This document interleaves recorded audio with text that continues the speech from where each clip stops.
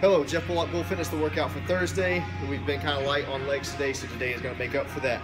This week, I should say. We've been light on legs this week, so today's going to make up for that. The first one's going to be a tricep.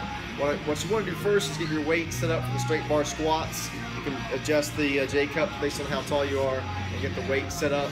You want to do something that you can do 8 times. So first you're going to do an exit run, exit sign and back, come in immediately, do the 8 straight bar squats. It should be tough to get through these 8. And then 5 burpees. You're going to cycle through those 3 exercises 4 times before moving on to the next group of 3 exercises, which is the walking dumbbell lunges. So you're going to do walking dumbbell lunges, 30 total.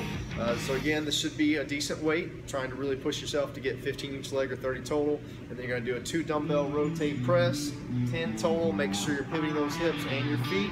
Don't just do this.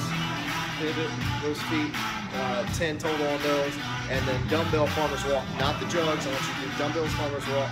You're going to move down and back twice, down and back twice. The reason I want you to do dumbbell farmer's walk is because I want you to be able to push that weight and do as heavy as you can, keeping those hands closed. Don't let it go to your fingers, keep those hands closed. So you're going to cycle through those 3 exercises 4 times before moving on to the finisher. The finisher, you're going to take half of whatever you did for the straight bar squats. So whatever you're doing for sets of 8, take half of that weight and do it 15 times. And then take half of whatever you're doing for the 2 dumbbell rotate press, take half of that weight and do it 20 times total. And that's your workout for